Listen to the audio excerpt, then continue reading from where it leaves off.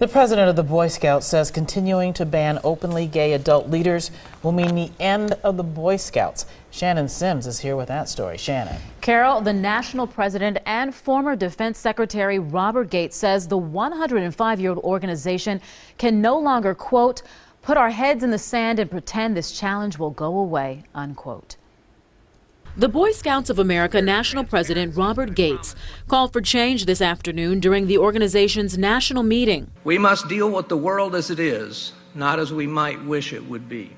Gates strongly believes the organization can no longer ban openly gay adults from participating. The BSA finds itself in an unsustainable position, a position that makes us vulnerable to the possibility the courts will simply order us at some point to change our membership policy. While no policy changes were made at today's meeting, news of the organization moving towards acceptance makes former Scout John Griff proud. It has to come.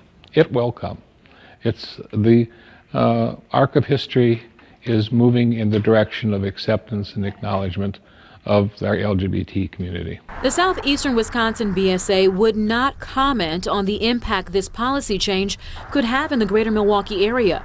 But for young men like Brian Richardson, he sees the foreseeable future promising and safe for gay scouts. Maybe I don't have to have a secret here. Maybe this can be my place I can get away from the world and just be like my actual self and not worry about judging.